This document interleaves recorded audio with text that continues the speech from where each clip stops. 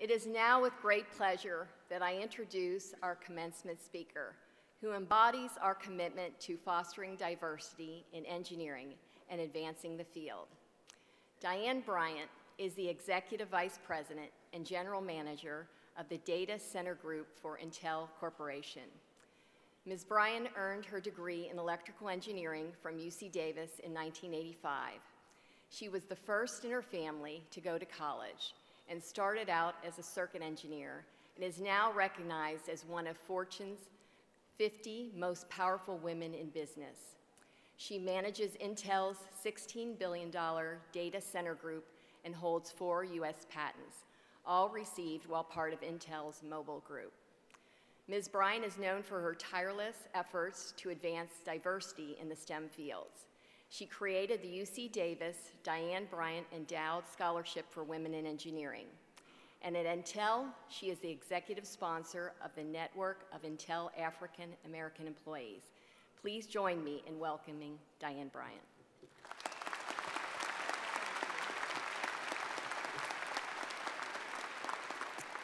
So it is truly an honor to address the UC Davis College of Engineering class of 2016. As noted, I am also a proud Aggie, and my success in the tech industry is deeply rooted in the outstanding education that I received here at UC Davis. You might think that my success as an engineer is attributed to a deep passion for math and science. Well, I have some confessions for you today that I'd like to share, starting with confession number 1. I picked engineering by happenstance. I was sitting in my freshman Calculus 2 class, and the kid sitting next to me asked me what my major was. I told him I was undeclared. At the time, I was attending local community college because I didn't have the money to go to university. My dad had proved good to his promise that when we hit 18, we were adults and we were on our own. At that point, his legal obligations for us were over. So my sister was older, and she was fortunate in that she turned 18 in August after graduating from high school. I turned 18 in February and found myself homeless for 4 months remaining to graduation. So the one thing I knew for sure is whatever major I picked, it was going to guarantee me financial security and independence. I was not going to be poor. So when I told the kid in Calculus 2 I had not declared a major, he said, well, you should be an engineer. It's the highest starting salary you can earn with a bachelor's degree. So amen.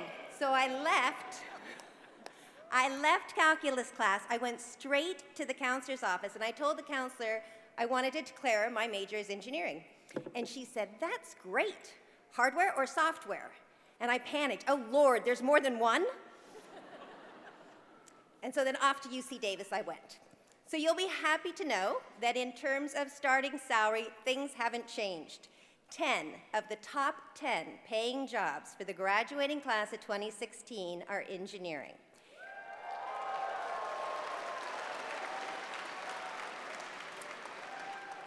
A recent Time survey found that engineering degrees produce the most millionaires. And engineering is the most common degree amongst the world's CEOs. Now, I know that none of you are as shallow as me and interested only in the money, but I do want to emphasize that although I was monetarily motivated in entering the field, I have remained in engineering for 30 years because of the positive and rewarding impact of the work.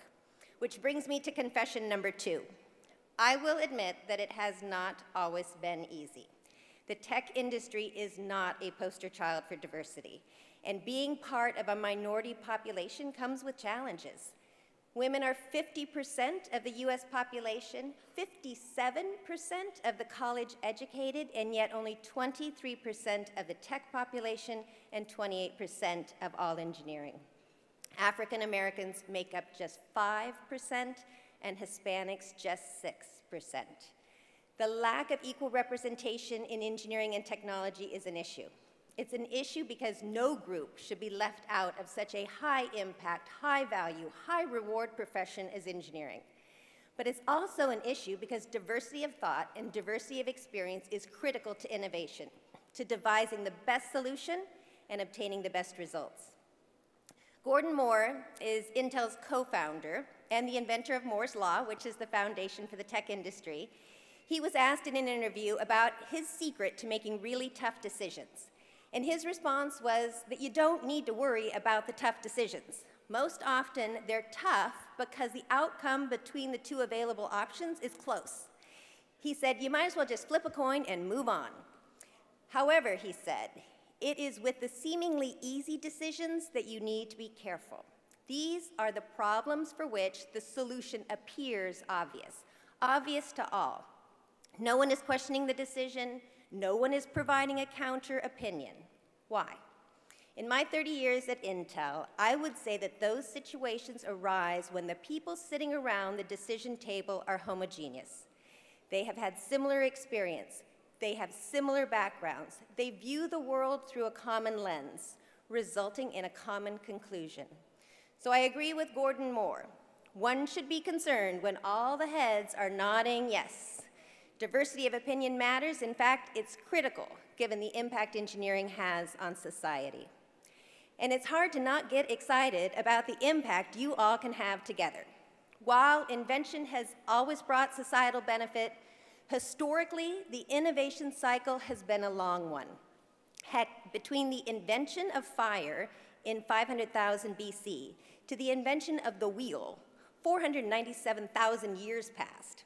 So, confession number 3 is I'm not a particularly patient person, which is why I have found the field of technology so compelling. Our industry moves at lightning speed.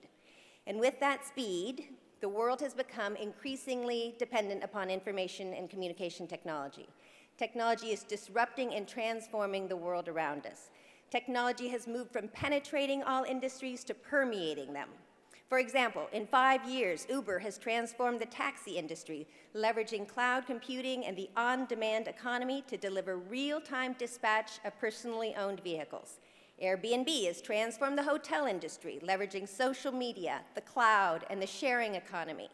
China's red envelope cloud service is solving the absence of banking in the many remote regions of China, creating a consumer-to-consumer digital currency exchange capability. It was launched just 2 years ago, and today, red envelope users are sending more than 4 billion electronic envelopes of money to each other every month. You are entering the workforce at an incredibly exciting and dynamic time. It was just 3 years ago, in fact, in a survey of 1,000 Americans, that 51% of the respondents said that weather could interfere with cloud computing. In just 3 years, I'm sure none of you were part of that survey. In just 3 years, cloud computing has gone from perplexing to mainstream, and it has unleashed massive innovation. One example of the significant opportunity for societal impact is in the healthcare industry. A program that I'm currently leading at Intel is in using technology to enable the cure of cancer. We've joined forces with the healthcare industry and cancer research institutes around the world to create personalized precision treatment. We call the program All in One Day by 2020, meaning that if you are suffering from cancer, you will be able to go into your doctor's office, have your full genome sequenced. The doctor will compare your tumor against genome sequences from all around the world, find the matches, the treatments delivered, and the patient outcome. Did the patient survive or not? And then prescribe you a personalized treatment and do all of that in 1 day. The sharing of genome sequences doesn't exist today because of security and intellectual property concerns. Yet the largest cancer research institute in the world holds less than 1% of the world's sequences. So sharing is a must. This can be solved through tight collaboration between the tech industry and the healthcare industry. We can, and we will, deliver the breakthrough. My mom died of cancer when she was 54. A half of all men and a third of all women will get cancer in their lifetime. The stakes are high and the potential for impact is great. From cancer, we can then move on to the many other diseases discoverable through DNA, like Alzheimer's and Parkinson's disease. And we will know we have succeeded when digital health is simply called health. My final confession: while I had not planned to be an engineer, my career has been immensely rewarding. And I have found the secret to success to be far, far simpler than I had ever led to believe. All it takes is passion, curiosity, the confidence and the tenacity to continue after the inevitable failure, and a respect for the value of diversity. The opportunities for you to have a lasting impact on the world are immense. Congratulations to all of you, and thank you.